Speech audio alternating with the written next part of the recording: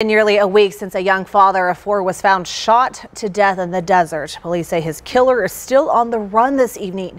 So take a look at your screen. This is 36-year-old Santiago Herrera. Police say he is the victim in the case, and this is his GoFundMe page set up for him. His loved ones say he worked as a diesel mechanic and would have given the shirt off his back for anyone. They also say police are currently looking for the suspect after he was found dead in the desert near Wilmont and I-10 this past Wednesday. Officers are looking for Chris DeFrenchi.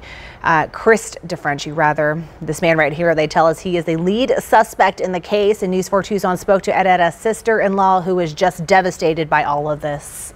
We're all very sad about it. He's got 2 13-year-olds and a 15-year-old and a 2-year-old.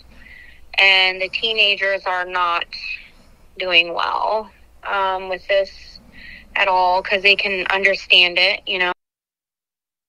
All right, if you'd like to donate, his GoFundMe is currently up right now, and so far it's more than $2,500 that have been raised to help his family. It's also going to be going to help his children and help pay for the funeral.